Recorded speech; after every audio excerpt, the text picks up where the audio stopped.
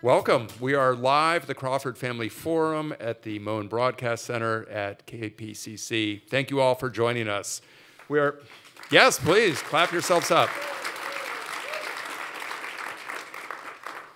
I am sitting here with Michael Govan. Michael Govan joined the LA County Museum of Art in 2006. And as LACMA's director and chief executive officer, he oversees all of the activities of the museum, including art programming and the planned overhaul of the museum's 20-acre campus, which we will certainly talk about. From 1994 to 2006, Govan was president and director of the Dia Art Foundation, based in New York City. And prior to that, he served for 6 years as deputy director of the Guggenheim Museum. LACMA is the largest encyclopedic museum in the Western United States, with a collection that includes more than 120,000 works spanning the entire history of art, from ancient times to the present. Last year, it had 1.23 million visitors. The museum is currently celebrating its 50th anniversary, so we thought this would be a great opportunity to celebrate that anniversary and talk with Michael Govan about LACMA's past, present, and future. And we are honored that he is our guest in the Frame's very first public event. Michael, welcome to the Frame. Thanks, John. Thank you very much. Very nice to be here. I suspect many of our guests have visited LACMA, but some people may not know how LACMA came to be. Perhaps you can give us a little history of the museum's roots as part of the LA County Natural History Museum, and how it came to be that an art museum would be created there. Well, early on, say 1915, it was the Los Angeles Museum of Science, History, and Art. It was in Exposition Park, where you know the current Museum of Natural History. And it was in 1916, I think, that the first work, Cliff Dwellers, that it hangs in the museum today, was acquired. Major works were acquired during those early days. You may know Diego Rivera's A Flower Day, which was acquired in 1925, pretty much when it was contemporary art at that time.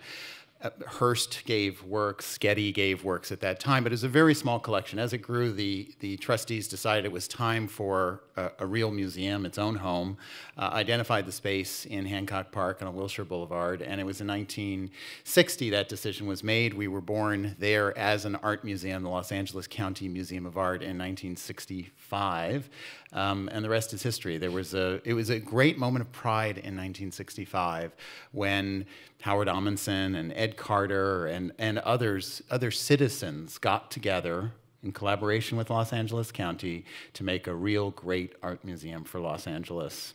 At the occasion of the 50th anniversary, when you think about that landmark, what does that cause you to think about revisiting its past and where it is today? Well, we had an event recently where I started my talk with Ed Carter's opening words, which were all about how a museum has to keep changing. And I read them as if I couldn't have said it better myself. And there was an incredible founding spirit then. And you can feel the spirit of Los Angeles in the 60s. There were many difficult things going on. I mean, 1965 was a tough year. You think about the Watts riots, you think about a lot of things going on at that time in the 60s. But the spirit of achievement, the bright future, I think was all packed into this new art museum. You know, things change. Christopher Knight, the LA Times art critic, wrote a story about the great space sculpture that was in front of LACMA, the pride of LACMA in 1965, and asked the question, where was it? And it was actually crowdsourced by social media that, in fact, quietly, it was not considered the coolest thing very soon after, and it is now in Germany at the Daimler-Benz headquarters. There were a lot of fun stories around the anniversary. You may read the blog, LA County Museum on Fire, and it's a really great blog, actually. And another question was asked about the most important painting at LACMA in 1965, as presented by the museum, which was a Goya. $270,000 spent on this Goya. And then again, within 10 years, it wasn't there. So Bill Poundstone asked the blog writer, where was it? In fact, I didn't know. I sent an email that morning to my staff. By 10 o'clock, we had the file Indeed, soon after, it wasn't considered a Goya. And then we gave the story to Bill Poundstone. $250,000 forgery? Right, and that was a lot of money in those days. It's a lot of money now. It was not considered a Goya. This happens in museums. And he traced it to the collection, I think it was traced to the collection, we helped to the collection of Imelda Marcos. And he found a great picture of the painting kind of on an angle behind a sofa with Imelda and her dogs, and that's part of the history of art. But what was great about it is, and I say this all seriousness, is the two-way communications with the audience in this social media world that's having fun with the 50th, as well as celebrating very seriously this huge accomplishment for Los Angeles. And I think it is a new era of optimism about the future, not just because of the museum and buildings, but of the way we communicate as we are tonight. When you came to the museum in 2006, what were your impressions of the museum's strengths and weaknesses? What were your concerns when you came on board? Well, strengths included location, location, location. Not only on Wilshire Boulevard in a sort of center of the giant metropolis of Los Angeles, but it's been the myth forever that Los Angeles is the city of the future, and the fact is, it is the city of the future. There are more artists working here today, I think, than any other city in the world, and I think that sense of the LA being an artistic capital is more palpable than ever. So that idea of being in Los Angeles drew me. The collections are quite strong. We'll talk about that later. Stronger than people think, in part because they're housed in sort of not the best buildings. But the collection is fairly strong, needed to grow. And, the physical plant was probably the biggest challenge. We only had 600,000 people a year coming to the museum, which is small for a big museum. And so we made it the primary goal to fix the facility, the park, the open space, and already that's resulted in doubling attendance. And you'll see in the future as we continue to develop the museum how much more accessible the collection will become. So even though we're celebrating the 50th anniversary in the history of big museums and important museums, that's relatively young. So what are the challenges for an institution that is, by comparison, not that old? Yeah, we're baby years by museum standards. I mean, the museums on the East Coast may have 100+ years on us, 150 years. So that means the shape of our collection is very different. You couldn't buy European masterworks, Caravaggios, things like that by the time 1965 rolls around.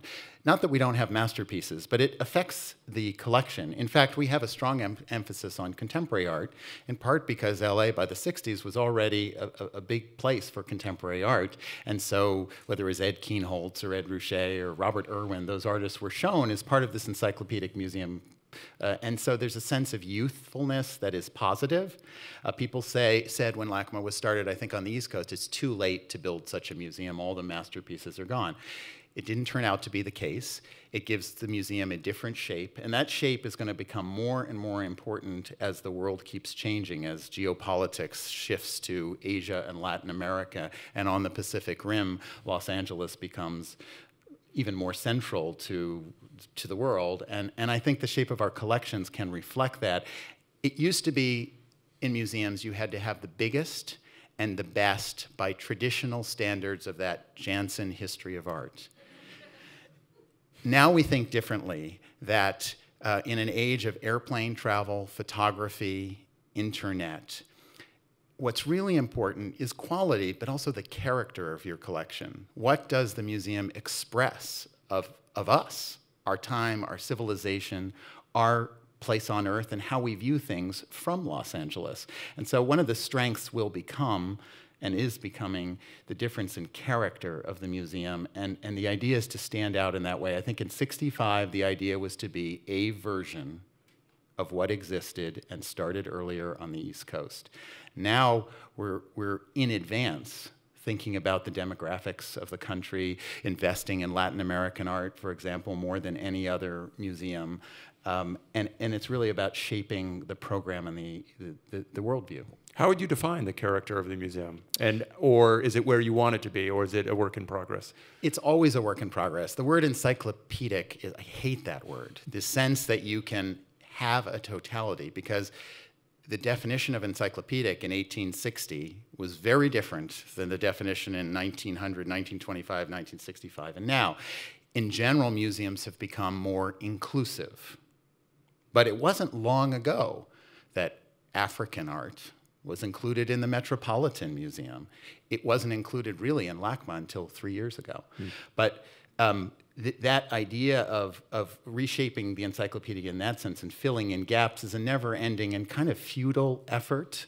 I like to think of what LACMA is, this big museum that spans from ancient times to the present in every media, not as encyclopedic, but more like anything goes. If it's a spoon, or it's a movie, or if it's painting or sculpture, we have all those things in our collection. And that's what makes it quite special, because it's agile. It includes design. It includes design and decorative arts. It includes posters, photography, movies, all these things that make up our culture. And I think that idea of the expansive definition of culture, and especially a multicultural museum in a multicultural city, is what's so exciting for me.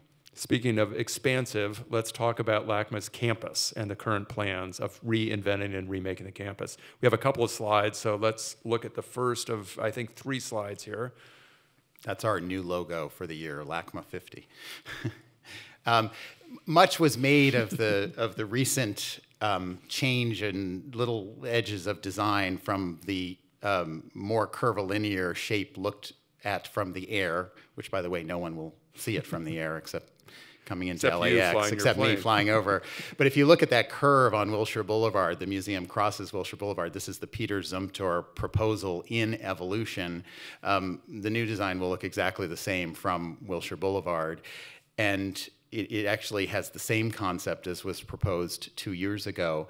I just want to say a few things, that the museum radically expanded between 2006 and 2008 with the addition of the Broad Contemporary Art Museum and the Resnick Pavilion. That's 100,000 square feet of space. We almost doubled the exhibition space with that huge expansion.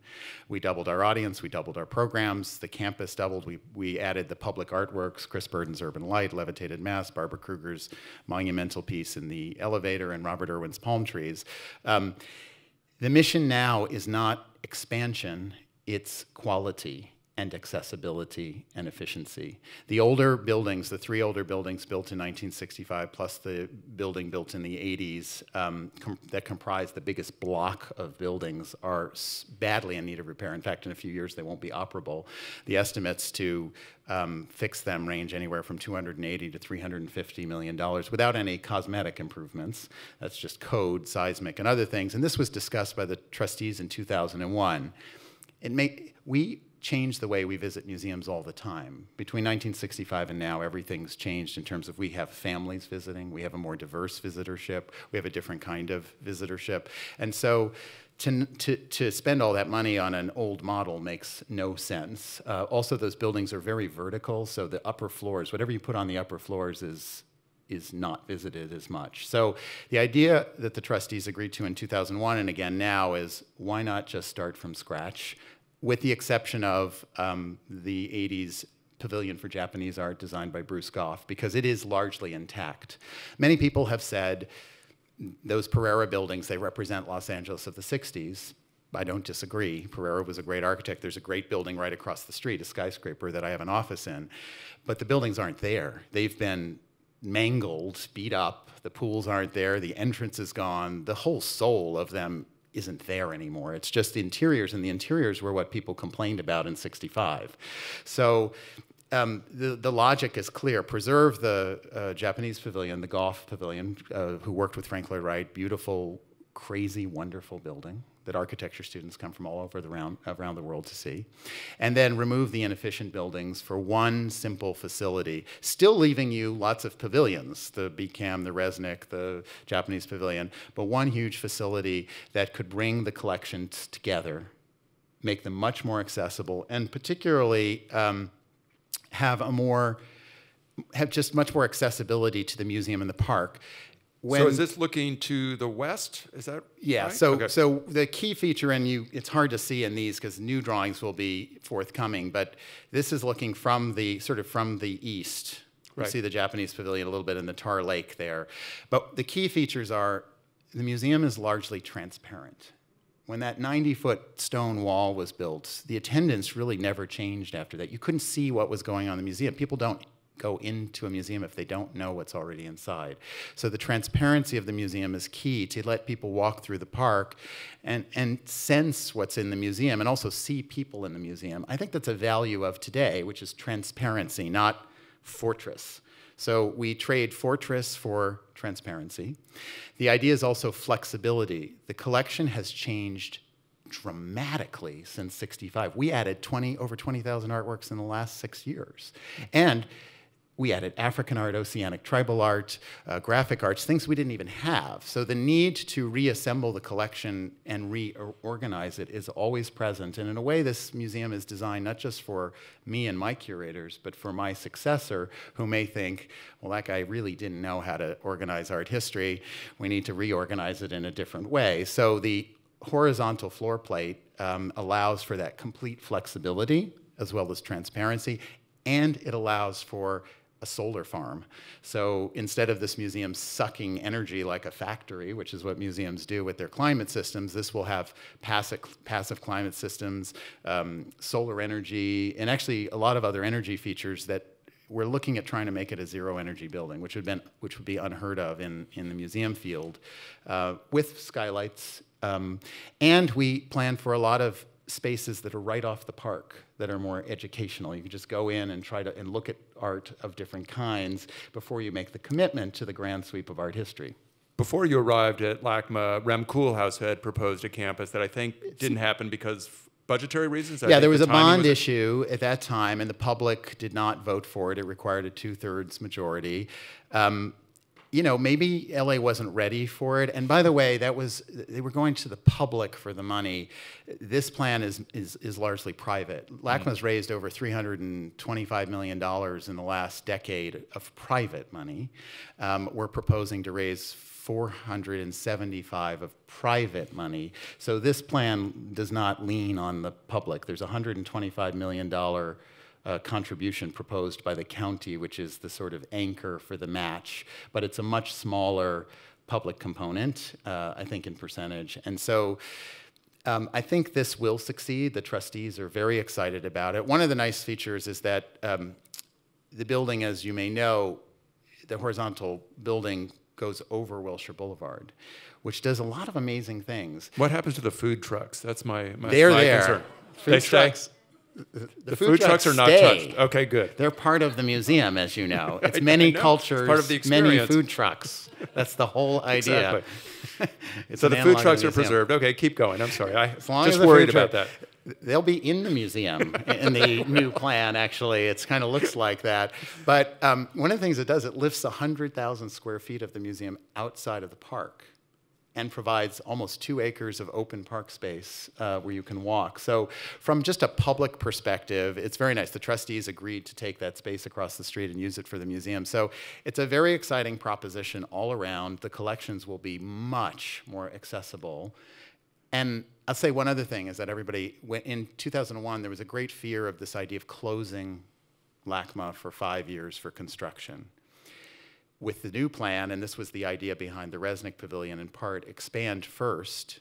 When we're closed in the collection galleries, we'll have that collection in the other buildings. We'll have 100,000 square feet of exhibition space open, which is still the largest art museum in the Western United States. So the public will never lose LACMA. And in 2018, actually, the Academy Museum of Motion Pictures will open on the campus. So there's going to be a lot to see. And when, if everything goes well, should it open? Well, there's a few things. There are a few things we have to do. We have an environmental impact review, and I have to raise about $475 million. But other than that, and we're actually on our way to that. The idea was to have this project open and finished before the subway stop opens on Wilshire Boulevard at the museum in 2023, because that will be game-changing for the entire region, I think, to have that Wilshire Purple Line, and then to have a stop right at the museum. It makes it super accessible. Let's talk a little bit about art. That's my favorite topic. And about Finally, your curatorial staff. So let's talk about how, before we look at these slides, let's talk about how you curate shows and your curatorial staff. How big is it? What are they charged with? Certain people have certain areas of expertise. What do you look for in a curator? Well, LACMA has, there are probably 30-some people who work in the curatorial field as curators in some way. And again, we're small. The Metropolitan Museum has millions of objects, million square feet of galleries. I don't even know how many curators. So we're still small by those measures, but we have fantastic experts. I mean, when you're in a curatorial meeting and the curator next to you is actually taking notes in Chinese, that's cool. As he said, and he's not Chinese, and he said, well, it's faster to take notes that way. So the number of languages spoken, the decades and decades, hundreds of years probably of education that are in that group of people who speak many languages, who understand the world at large. In fact, I worked for a contemporary art museum before this, mostly contemporary. And it's hard because you have just a few curators. In that case, we had one. But the world is so big now, and you have to actually speak so many languages to understand what's going on in contemporary art history as well as world art history. So you really need a breadth of expertise. We're lucky to have people who have been there for a very long time, over 30 years. Stephanie Barron, you may know, she has done, I think this is her fourth, we're opening in the fall. It's opening in Venice this week, her fourth exhibition about German modern art. She has actually written the history of German modern art in 4 exhibitions at LACMA.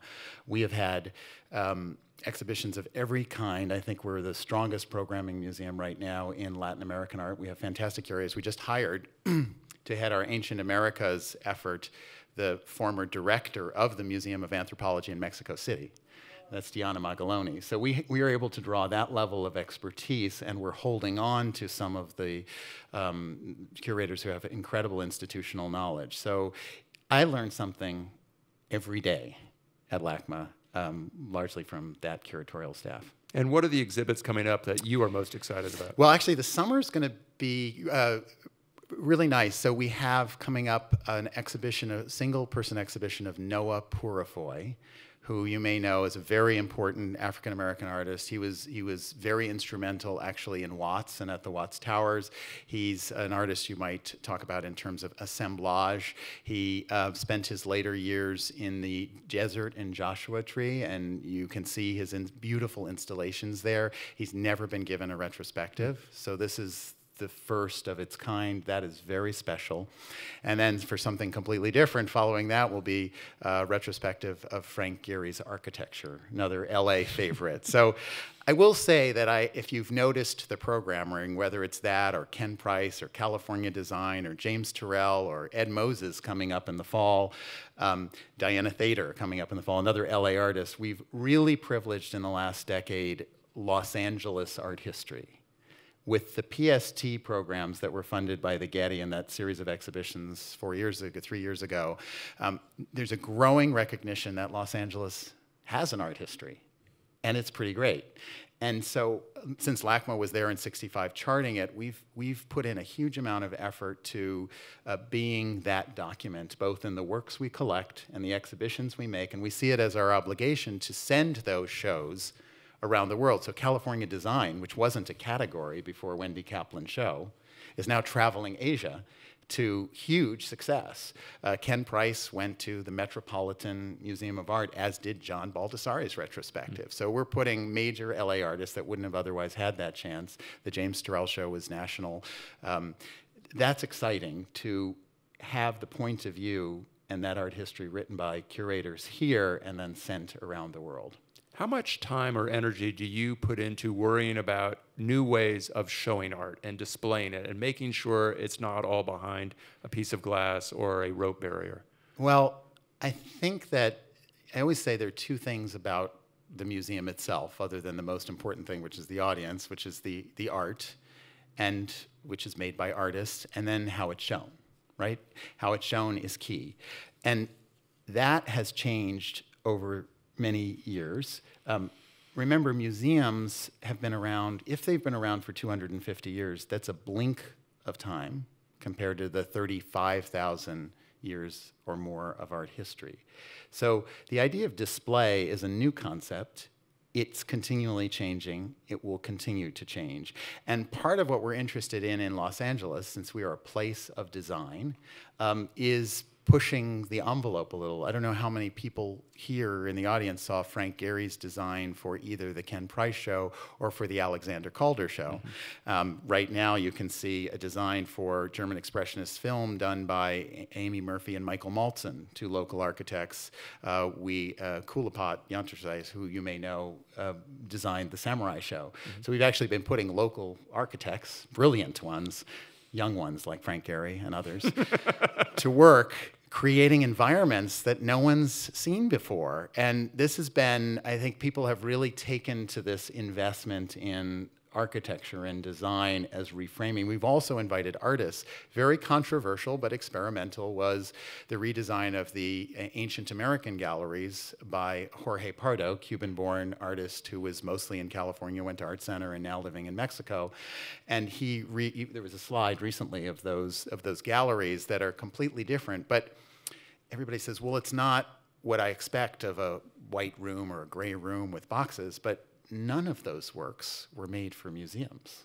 They were made for the netherworld, for transformation. A lot of them were underground. So in some ways, you know, inviting an artist like Jorge to try to create a new truth, a framing that might be in dialogue with those artists, which he can feel alive as an artist, and do something new. Some may fail, some may succeed, but I think it's an important thing to keep thinking about display and what we can do. I mean, another important thing for me is just the outdoors.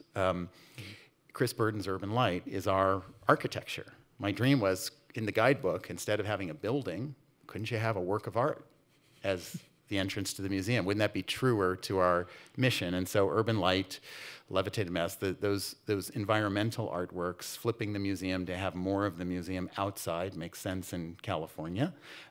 It provides a more casual environment for people to feel they're in the museum before they're in the museum.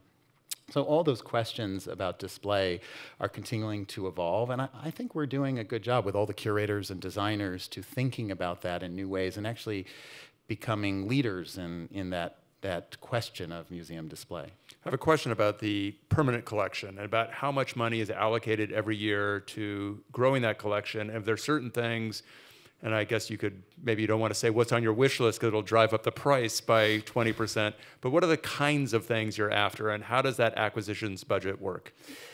It's easy. We don't have one. We start the year with zero.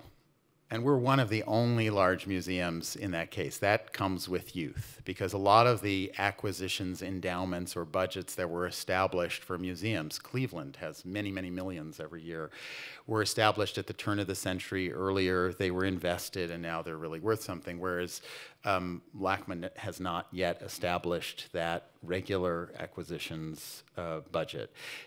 Every work of art that comes into LACMA is a private donation, either a donation of artwork or a donation of money to acquire an artwork. Now, it's pretty hard because you're always trying to talk people into supporting that museum, but there's something that's great about the honesty of the back and forth and needing to convince people rather than just having a chance to do it top down. So every work of art at acquisition usually has a curator, a donor, an artist if there's an artist alive, and I don't know, it's harder won, but that much more meaningful when you acquire something that way by raising the funds to do it. Well, you should talk about the big gift you got not that long ago and what that meant to your collection. Yeah, so recently has been in the news that it's hard for me to describe, you know, buildings and money always get the attention in the media, but it's really about art. And the building's just a frame. A lot of people wouldn't put their collections in the existing facilities, for example. And one of those was Mr. Perenchio, who had one of the very best collections in the United States, not just in Los Angeles, including Impressionist masterpieces. You've seen the pictures, Degas, Monet, Bonnard, amazing things. And when we came forward with the idea of a building program, he said, well, if LACMA's going to be serious about that, maybe I'll leave my collection here. And as you know, that resulted in the single largest promise of art to LACMA by far, by 5 times, by more in our history. And the theme of the 50th anniversary for me, again, to try to communicate to the public that it's, you know, you can rebuild buildings. They're frames. They're they create accessibility. They have to be efficient, but it's about the art. And so this 50th anniversary has been about gifts of art. And we not only have spent a lot of time in gratitude to donors like the Amundsens or the Carters on the screen here, are two incredible works of art. One by George Delatour, a very rare work that is, I mean, priceless, of the Magdalene, which is one of many acquisitions made by the Amundsen family and foundation over those 50 years, who have helped build a very significant European, mostly painting, but also sculpture collection. And, you know, this is one of the best paintings in the United States of European art. It's not just Los Angeles or LACMA. It's a beautiful meditative picture and just tip of the iceberg of the Amundsens' generosity over those years. On the right is just one example of our Dutch painting collection that Ed Carter, the other major founder of LACMA 50 years ago, systematically assembled for the public of Los Angeles in conjunction with LACMA. So these now, you can go to the galleries and see these every day. Those are linchpins of the existing collections. And of course, there is more to come. So this 50th anniversary celebration, I don't know how to count it because there were groups of work. We had more than 50 works gifted.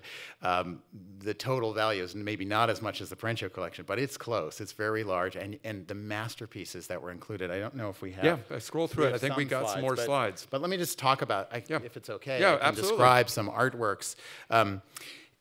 I was so excited about the article the LA Times did about the unsung women heroes of LACMA.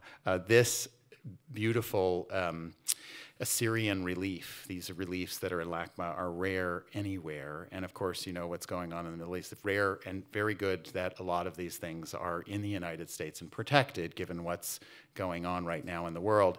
This was a purchase by Anna Bing Arnold, who was an angel for the museum. These were expensive when they were acquired. This was a big reach for LACMA, and now there's just no, they're priceless, they're incredible, and they sit as the cornerstone as you walk from sort of some of the Egyptian galleries and into Europe. Mia Chandler Frost, who was a Chandler, and she was on, has been on LACMA's board. I think she was on LACMA's board since before I was born, and the museum was founded on Wilshire Boulevard. She's made many acquisitions, among them a significant group of Islamic artworks that puts our collection at the very top levels. In fact, our Islamic collection is so strong that it's going to Saudi Arabia, because those works don't exist there, to open a new museum there this year. And we're acquiring more and more works. We acquired an incredibly rare Damascus room as well. This is just on the right, one of the many acquisitions that were made also with Mia's generosity in probably the area of art she loved the most, which was pre-Columbian or ancient American art. She just could not get enough of it. This is Columbian, but our ancient American collections are among the best anywhere. And while you can go to Mexico to the museums to see those Mayan and Olmec works and those around Mexico, you can go to LACMA and you can see Peruvian textiles, Colombian, Panamanian. It's an amazing collection of Latin American art, and Mia was key to that. Vast changes have been made in the collection just recently. Janice and Henri Lazaroff decided that their collection, built in Los Angeles over many years, their collection of modern art, should stay in Los Angeles, and so an agreement was worked out, which is mostly a gift, largely a gift. It's one of the greatest modern art gifts in the United States. You've probably seen this group of Giacomettis, which is one. There were also, I think, 27 Picassos. But that collection has dramatically reshaped the modern galleries and what you can see in California, again, because nothing like this is in a public museum in California. But the range of media, photography, if you think of us as a media town, photography is so key. And photography wasn't collected by museums as art. It was as archive for such a long time. On the right, Imogen Cunningham, a famous image. And this was part of the Marjorie and Leonard Vernon collection, another collection established with a modest amount of money in Los Angeles in photography before it was really expensive, that the family wanted to stay in LA. And it was worked out that the Annenberg Foundation and Wallace Annenberg made it possible for a gift purchase, and that collection of thousands of photographs puts us on the map, which then drew the attention of the Robert Mapplethorpe Foundation, who left the entire remaining estate of Robert Mapplethorpe in a joint gift to the Getty and LACMA. So we are now Photography City with the Getty's resources, LACMA's resources. You want to study photography, you come to Los Angeles. And of course, there are the public artworks. You know, you can spend hundreds, tens of millions on masterpieces, or you can take a risk and try to make one. And that's a little bit of what we tried to do in some of the public artworks, working again with artists in Los Angeles like Chris Burden. I think there's Yes. Levitated Mass. Yes. Then what happens to Chris Burden's piece in the remodel? Doesn't move. Nothing moves. Nothing moves. Levitated Mass, they all survive. Try to move Levitated Mass. There was people were joking around whether we would loan it to any other exhibitions, and I think the answer is if you can try. move it. If you can move it. We talked a lot about art. We've talked about the campus. I want to talk about audience. Historically, in the museum world, if you look at the representation of who does and does not go to museums, especially among Hispanic and African American audiences, they tend not to turn up in the same amounts as they constitute the population. So is that true at LACMA as well? And what kinds of things are you trying to do to make sure that your audience is as diverse as the city itself? Yeah, that is our goal, to make the collections as diverse as they can be and reach out to that audience. Now, not every culture has museum going as part of growing up. So you have to see that as maybe a many-generation effort. You're not going to turn on a switch and have everybody change their lifestyles everywhere of every diverse background. So it's a slow and methodical process. We have been pushing very hard to diversify audiences. We've increased audiences, and along with that increase, I mean, the Latino audience has also doubled in percentage, and then that's an even larger doubling because the whole number has gone up. The Asian audiences are increasing, as they should, in Los Angeles. Part of it is programming. We have probably the most active programming in Korean art, for example, and there are hundreds of thousands of Koreans a stone's throw from LACMA. We are the most active, I think, today in acquisitions and programming in Latin American art. But I want to say this, you don't program Korean and Latin American art because you assume Koreans and Latin Americans only want to see that art. That would be insane. They want to see every kind of art, like I think we all do. Everyone does. It's a community and an interest in art. But you have to create a sense of identity and comfort within the museum. If we don't show a lot of Latin American art, why go to LACMA if there's no identity built in for that culture and that thinking? And there's so many cultures. So the great pleasure of LACMA is that it doesn't matter where you come from, what your identity is. You can probably find something connected to you personally and your cultural identity at LACMA. So we're trying to promote LACMA as that kind of place more and more, rather than a place where you see King Tut one show. Just come to LACMA. All of these cultures, everything, of time and place are there for you to explore.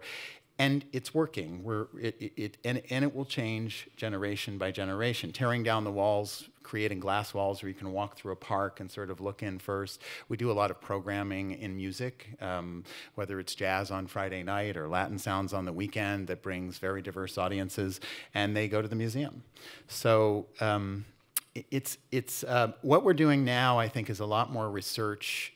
And we had a meeting yesterday about this with a grant from the Irvine Foundation, and thinking less about, well, this is what we think is great, and we're going to put it out there and advertise around it, to doing real research about what kinds of programs meet the needs of people, of diverse people from diverse places, and to think more seriously about that, even reaching out location-wise. One of my favorite little projects of LACMA is that we run now we've working in collaboration with Charles White Elementary School to do exhibitions in their art gallery on MacArthur Park. And we're seeking a grant from the county now to open it to the park. So it's not just for the kids in school, but there are kids now that have had 5 years of working with artists in LACMA's collections as elementary school kids. Well, you anticipated my next question, which is younger audiences. I think parents who are museum goers know that the best deal at LACMA is to sign up for Next Gen and come in with your kids for free. So talk about the Next Gen program and what that's done and how important that is in audience development for the next generation. Yeah, the Next Gen program is fantastic. If you have any kid under 17 can join for free and then bring a parent for free. And I do have parents who tell me that their kids want to come to LACMA too often to see Metropolis or Urban Light so it's been a great program to bring kids and families to LACMA. That does work. So that's part of the audience growth. And we are thinking about the next generations in everything we do. That is key. We have probably the largest museum in-school art education program anywhere. Anna Bing Arnold left a $30 million endowment to support in-school education. So that is a huge program, very avant-garde, very much in the forefront of museum education. Some museums have gone to a free or voluntary contribution admission model. Has LACMA considered that? What are the strengths and pitfalls of doing that? Yeah, so everybody says, well, couldn't you make LACMA free? You could, but you would vastly curtail the number of exhibitions. In fact, you might not be able to have exhibitions at the costs we have them because the numbers don't work out. But that's a consideration. I don't think that's the best plan because, for example, Los Angeles County supports LACMA. There are a lot of tourists who come to Los Angeles who've spent a lot on airfare and restaurants and food and other things. They should pay for the museum because we are offering an amazing service in the public of Los Angeles. It's worth charging admission.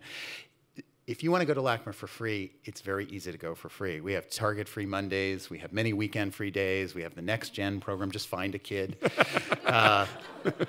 You know, membership is really cheap. You know, there's so many ways to go to LACMA for free. And almost what people don't get is almost half the people go to LACMA for free.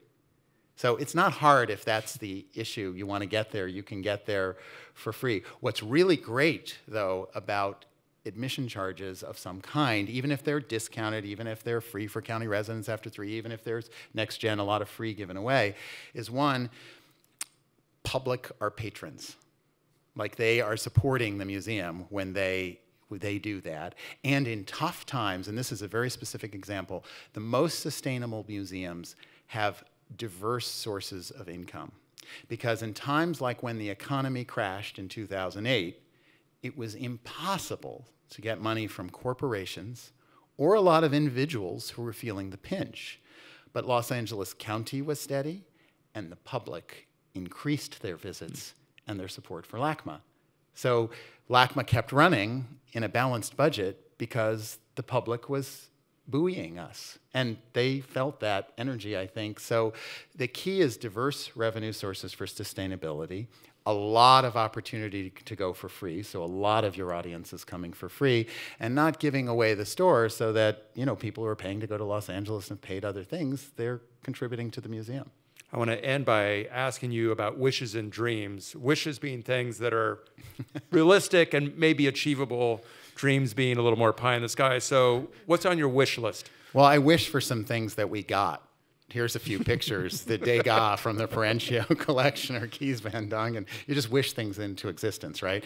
On the left is the Amundsen Foundation's latest gift, which is a Gian Lorenzo Bernini sculpture. I didn't even know you could buy a Bernini.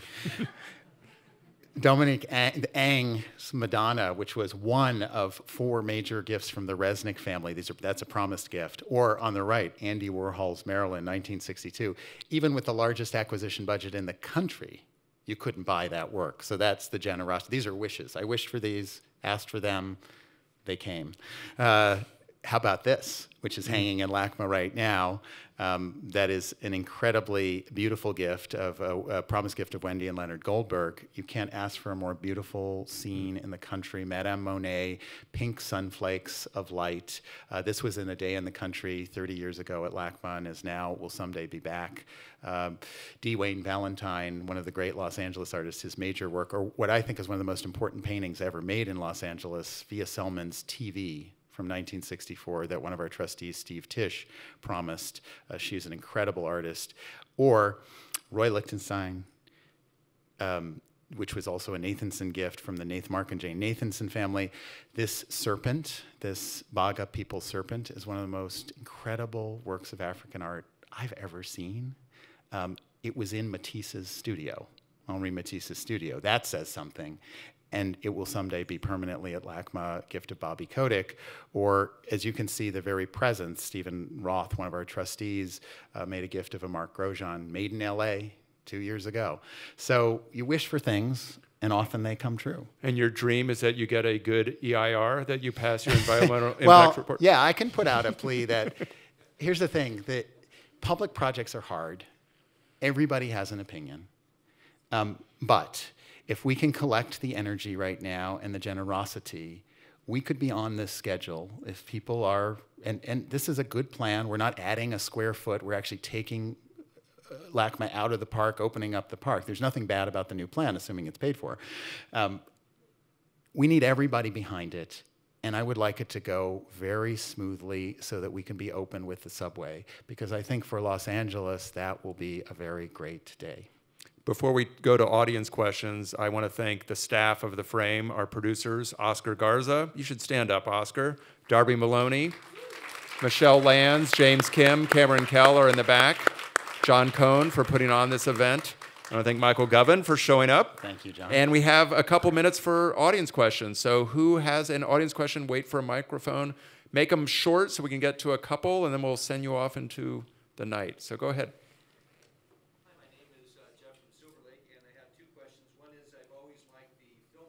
So I hope there's some sort of audience for film in the new facility. And also, does the square footage change for the buildings that are taken away relative to what's being built newly by 2023? Thanks for asking the question about film. As you probably know, we struggled with film. There wasn't a nickel of philanthropy for film at LACMA 6 or 7 years ago. Surprising. It was the only program we didn't have philanthropy for. That's changed. Not only do we have an active program curated by Elvis Mitchell and in conjunction with Film Independent, but you know, that led to the collaboration with the Academy of Motion Picture Arts and Sciences and the idea of finally in Los Angeles establishing a museum of movies. So there will be, we're not, just because there's a museum of movies, that doesn't mean we're not going to show films. We will have a theater in the new building. It's actually going to be pretty spectacular. You're going to see, sometimes you can see movies from the street from it. It's very innovative. And we won't stop making exhibitions related to film, especially where they overlap with art, like German Expressionist cinema, which has objects from our own collection with it. So film is very strong. On the square footage question, we just expanded by 100,000 square feet. That's a big stretch financially, operationally, that almost doubled us. So you can't endlessly grow on budgets. You'll be spending way too much money on operations and not enough on art and art programs. So the design for the new building is about efficiency. It will be the same square footage envelope, or a little bit more, but it will have 45,000 square feet, which is a Resnick pavilion, more exhibition space. And the exhibition space is laid out such that it's much more efficient. You'll probably be able to see 5 times the number of artworks in the same space. So it's really a campaign of quality and efficiency. Question, I think, in the back. Yep, go ahead. Oh, thank you. Hi, my name is Joseph. I live in West Hollywood. The first time I went to LACMA, I was like 6, and I saw a Diego Rivera show. And awesome. It was awesome. So my question is, Christopher Hawthorne mentioned in his latest piece that kind of looked back at the history of LACMA, that one of the falters of the old buildings was that it was very buttoned up and did not reflect Los Angeles at the time. So my question to you is, how do you see the ink blob, as it's being called, reflect Los Angeles today? That's a good question. How does the building reflect Los Angeles today? And that is something we've been talking about a lot. One thing is there's no one Los Angeles. So there are many things about Los Angeles. One of the things about the building is not the design of the building, but the design of the art programs. So there's a very specific thing about how the horizontal building not only reflects the horizontality of Los Angeles, But the fact that if you can put many cultures on one floor, rather than creating a hierarchy of who's first and who's last and who's up and who's down, that you reflect the spirit of this great metropolis, which is multicultural on a flat plane that can be rearranged and where things can be juxtaposed in interesting ways. So that horizontality for me is the key both to the flexibility of the program and to expressing art history like Los Angeles, non-hierarchical, rearrangeable, and in a horizontal attitude, which goes with the park, and also provides this field. It's basically a solar farm, so we can soak up that sun. It used to be oil right there that they would drill for right at Hancock Park, and now we're going to be mining the sun. So I think just those two things, in addition to the indoor-outdoor quality, the transparency, which we've redesigned the whole museum around indoors and outdoors to reflect that, as well as the casualness. I mean, my New York friend said, you put the bar and the restaurant at the entrance? Doesn't that seem a little, sacrilegious? I was like, no, that's the casualness of Los Angeles. That's the town square. So the gardens and the indoor-outdoor, I think all those things are very thoughtfully considered in terms of reflections of Los Angeles. What something looks like, everything looks like something in Los Angeles. It's all different. I don't think you can pin the look. It's more the arrangement of space and these ideas and the sun and the transparency and the indoors and outdoors and the non-hierarchical qualities that reflect Los Angeles very deeply.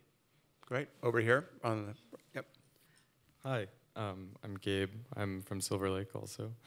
I just wanted to say firstly, thank you for coming and talking, both of you, and that I'm a college student, and I think, although I understand an entire museum being free for everyone is or impossible for LACMA right now, that potentially having it free for students, for college students, would be really important and special for me and my fellow students of Los Angeles. And my question is in relation to your public programming, and you've recently had really important contemporary performances happening. You had Coco Fusco there, I think this past year, and My Barbarian this past week, and these are people of color that are performing in your spaces, and I just feel that the outreach for those programs has been really minimal, and I'm just wondering about the future of public programming at LACMA with the redesign of the buildings and plans for other programming and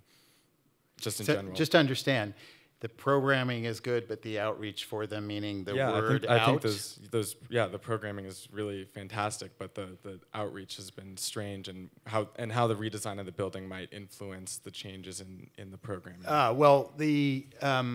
We try, we are using social media because we don't want to spend a lot of money on advertising. We are trying to put as many performances in public.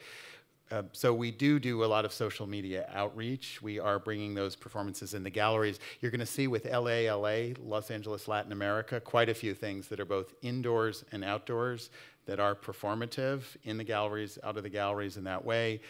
There'll be a lot of advertising and interest, I think, around that to make them more accessible. The new building actually has a lot of opportunities because of the way it's structured with a covered space that's outdoors. So there are many natural performance spaces, amphitheaters, and of course the gallery will have a lot of open space.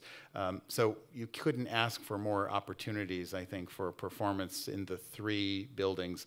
There have been performances in the Japanese pavilion as well. Stephen Prina was playing music there not long ago. So I think we actually have a wonderful playground. And the trend in admission is more and more free. So I think you're going to see that continue in a steady evolution. I think there's a question here. Maybe we can get one more after this. Hi, I'm Dan Gellert. I'm in Larchmont. And my question is about technology. How is technology evolving for a museum, for LACMA and just museums in general of that size? Websites, apps, and all that. So it's a good question about technology, because technology is changing the entire world. I think we have been on the forefront of ideas. When I first got to LACMA, we created a free reading room, digital reading room, where old publications like the Art and Technology Catalog are now available for free. You can just download them anywhere in the world. We've been aggressive in social media, tweeting in Spanish and English, writing blogs. I think we've been ahead of the curve in trying to use social media as a two-way communications tool. We're also publishing scholarly catalogs, because scholarly catalogs can be updated.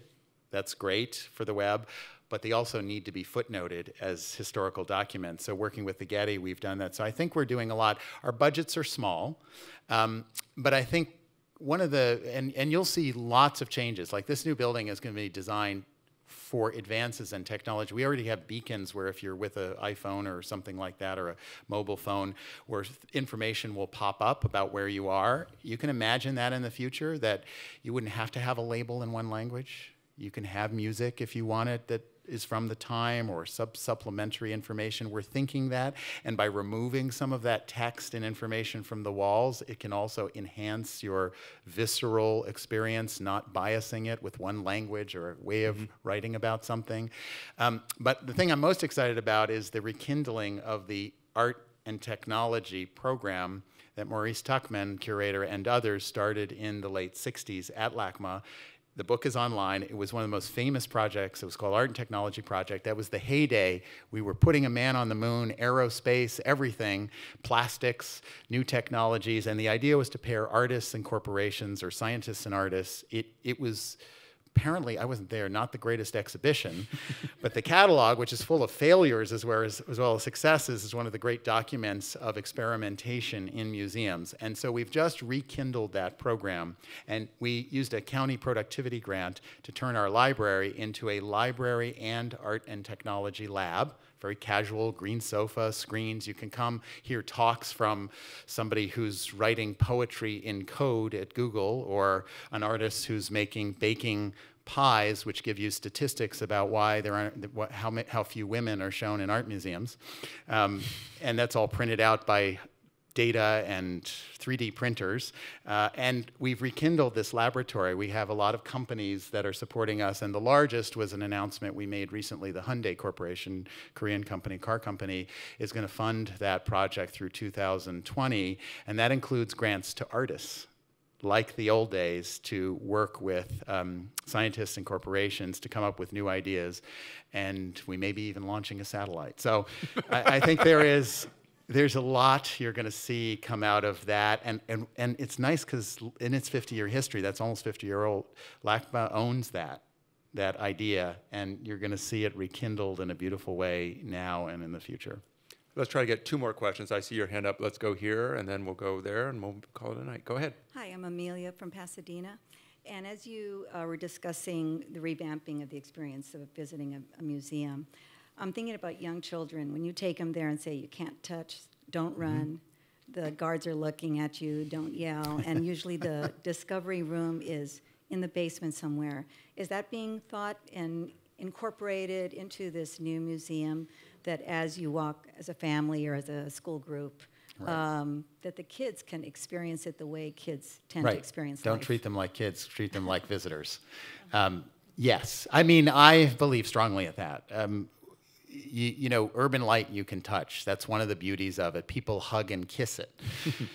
So much so that we have to restore it already because it's been worn down from the love. So there is a lot you can touch. You know, why you can't touch is that you're trying to preserve things for others. So there's also a learning there about sharing and about how, I mean, it's like the environmental movement. Everything, we take resources. It's the same as when you take a long shower or take something away from others. So I think we try to be gentle about it. We try to have areas where you can touch. I think we're going to try to have more and more of that in the future as we have space. I really hate that if the kids' space is in the basement. So right now, the space where kids are drawing, which my daughter loves to go to, is actually in the Korean art galleries. And it's thematized to ink painting, with a beautiful drawing on the wall and windows out to the park. So we have put it right in the middle of the room rather than back in a corner.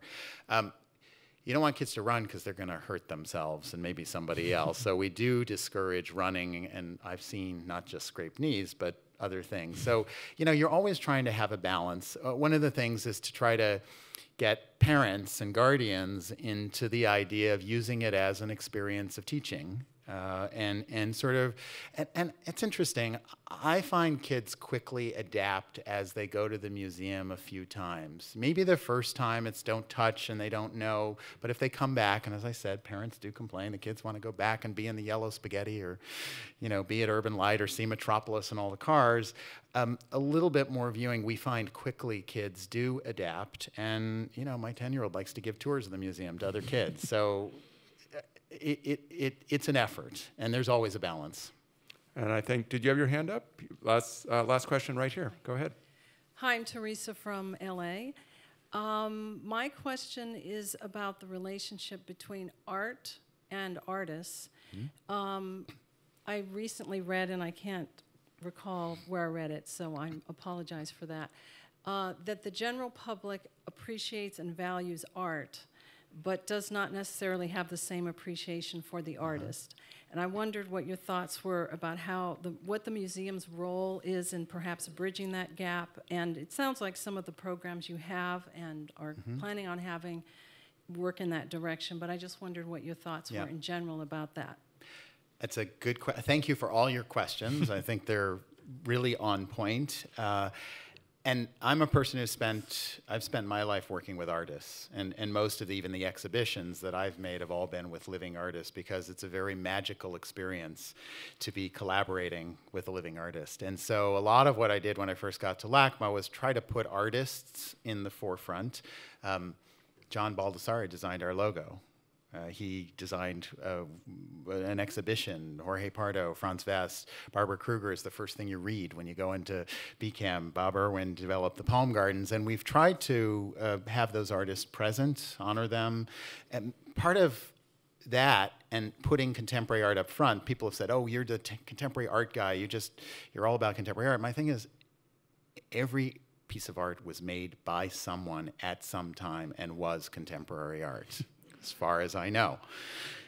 And so it's really important to understand the artist component, and part of the way to give life to the objects where you no longer have the artists is to have the artists engaged in that program and have them very upfront in the museum.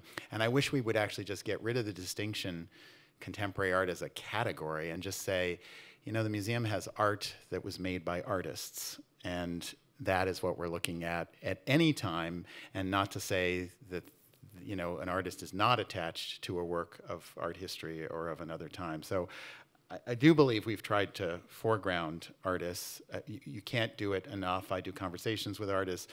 But that's the great thing about being in LA. And you don't go to LACMA any day, and you're also going to meet a lot of artists. So we do try very hard to do that. And I think of the big, stodgy museums we are, I think we do a good job at that. Michael Govan, thank you for celebrating the 50th anniversary of LACMA with us. Thanks, John. And I think we are all very excited about what the next 50 years hold. So thank you very much, Michael Govan, Director and Chief Executive Officer of LACMA. Thank you for your time. And thank you all for coming out and for your great questions. Thanks very much. Have a good night.